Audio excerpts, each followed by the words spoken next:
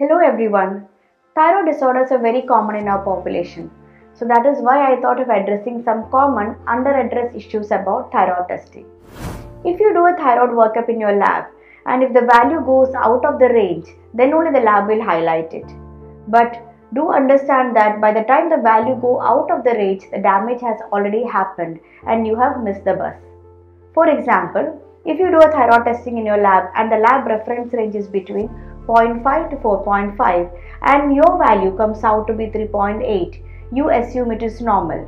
But do understand that as per the American Thyroid Association guidelines 2019, thyroid levels should be less than or equal to 2.5 and a value more than 2.5 is considered in a dysfunctional stage. This is simply an even more important case of pregnancy because in the early stages of pregnancy, the baby does not have any thyroid production and completely depends upon the mother's thyroid levels for the optimum growth and functioning. Similarly, for the optimum growth of the egg and for ovulation, the thyroid levels should be less than or equal to 2.5.